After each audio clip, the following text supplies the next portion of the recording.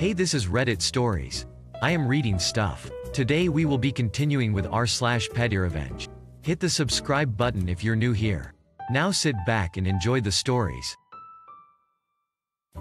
Hey, come look at this. About 25 years ago, my mother had to have an operation on her stomach. They kept her very doped up. One day, in this drugged state, she overheard two people outside her room talking about boring surgery on boring patients. She thought they were talking about her. So she decided to not be boring. Her stomach was stapled shut, and the staples were not up against her skin at the very top. She called me and asked for some very specific things. I thought she was going to mend someone's coat, or scrubs or something. She is amazing with a needle and thread, and it was not uncommon for her to want to fix something for you, and generally it was a very fast repair. Nope. I get there with the box of supplies. If she finds one person to mend for, others always follow. I did wonder why she wanted a selection of my beads and fancy-shaped buttons, but whatever. She grabs the box and starts lifting up her hospital gown. She put beads and buttons on every single staple. I tried to stop her, but that wasn't possible. Rounds were shortly after she was done, and I had called my father to come down for them. It was too funny to exclude him. He showed up at the hospital just before the doctors got to her rooms. As usual at that time, I had to go outside to wait, but my dad was in the room. A minute or two after the doctors go in, I hear this loud laughter. Then one of the junior doctors runs out and calls every doctor in the hospital to come look at this.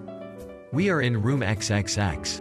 They laugh but then ask her why she sewed buttons and beads on her staples. She responded with, "I heard two people talking about boring patients with boring surgery." I didn't want to fall into that category, so I made it all pretty for you. Two junior doctors got super quiet when she said this. They were not referring to her, but having even one patient hear them was uncalled for. They got taken outside to a lounge and they got chewed out.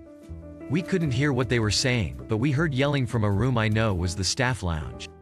My mom was asked to keep the buttons and beads in her staples until the next day.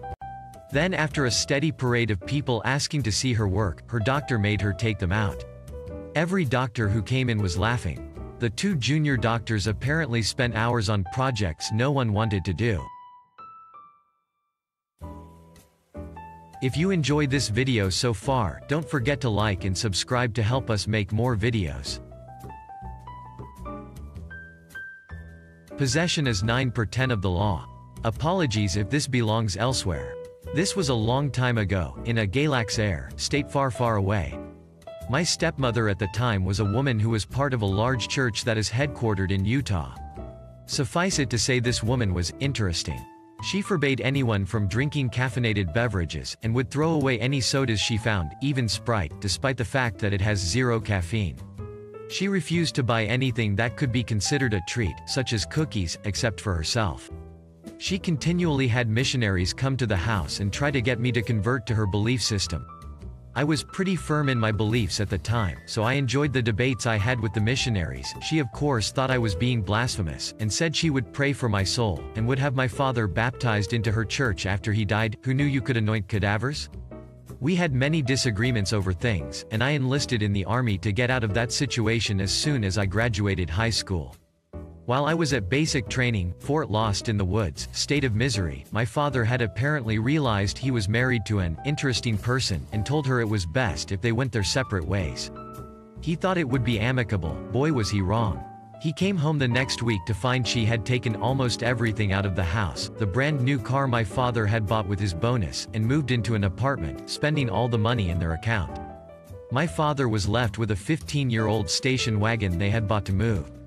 When I finished training, I came home on leave before reporting to my first duty station, and my father picked me up at the airport in the beater station wagon. I asked why he was driving this car, and he told me that apparently possession was 9/10 of the law at that time, so it looked like it would stay that way. He was rather bitter about it, of course, and decided to show me the luxury apartment she was living in at the time.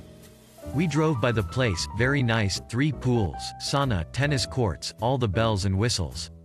All of a sudden my father slammed on the brakes. There was his brand new Chrysler LEBARON convertible. "I told you this was long ago." He said, "I still have a key to that on my key ring. You can see where this is going." He parked the station wagon next to the LEBARON, and checked, the key still worked.